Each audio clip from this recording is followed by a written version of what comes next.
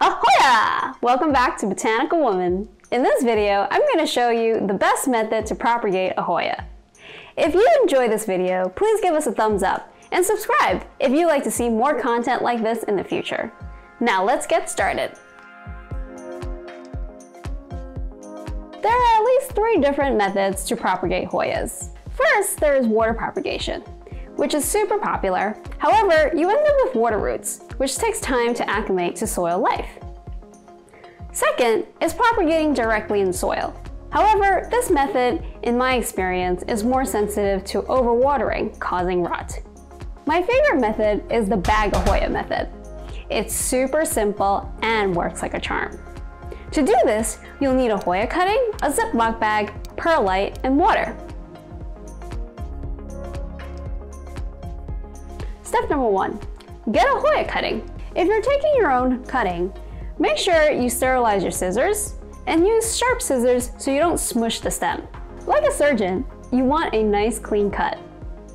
If you got your cutting through the mail, like I often do, rehydrate them by soaking them in water for 2 hours.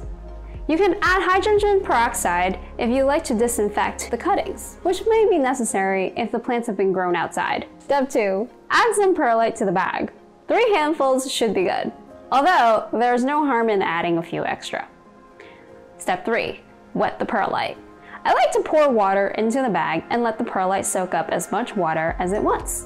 Give it about 10 minutes, then pour out any excess water. You don't want to leave a puddle of water in the bag, as this could cause rot. Step 4, put your cutting in the bag. Step 5, zip it up and leave a small opening so you can blow air into the bag.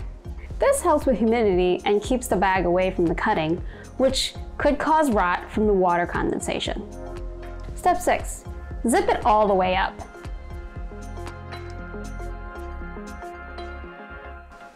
Place the bag in low to medium indirect light.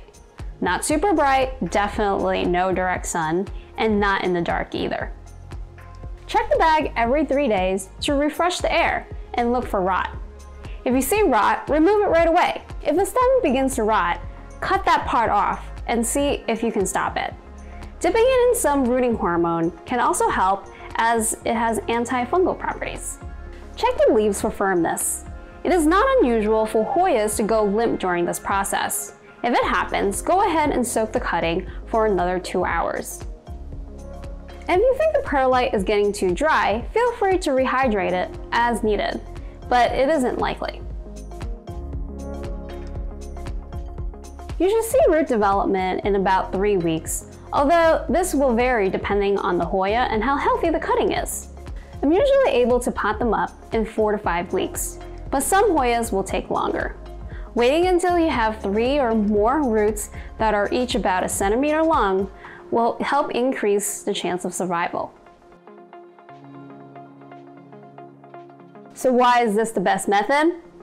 Because it best simulates Hoya's natural environment. The bag and perlite both create a humid environment which Hoyas love. Hoyas are epiphytes, which means their roots love air, and the roots that develop are ready for soil life. If you've watched any of my other propagation videos, you know I'm all about maximizing growth. If your cutting has multiple nodes, it is likely that roots may form at multiple points along the stem. This is great, as this means you can have multiple plants from one cutting. Thank you for watching. Happy growing!